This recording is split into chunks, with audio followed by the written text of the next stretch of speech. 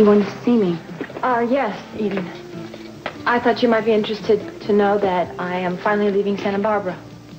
It might be interesting if it were true. It is. Well, the last time I remember, you were walking around town telling everybody that you were staying to find your roots. Well, I've changed my mind. I'm going back to Los Angeles to continue my career. Why the switch?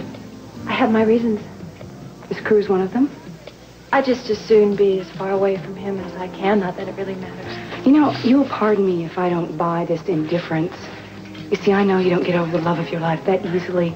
I know from personal experience. I loved him once, but that was a long time ago. You never stopped loving him.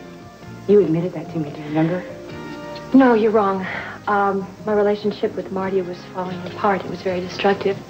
I needed something simple and pure, and it reminded me of the relationship that I had with Cruz a long time ago, so I came back here to see if it could happen again. But it was doomed from the start because Cruz had changed, and so had I. And I guess I finally realized that the two of you really do belong together. You'll pardon me if I don't thank you for coming to this conclusion so late. I'm sorry. Maybe one of these days you'll understand. I think I already do, Victoria. And you know something? Good luck.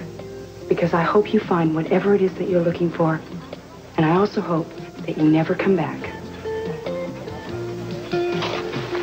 Paul was right. I shouldn't have stopped to talk to anyone before leaving town.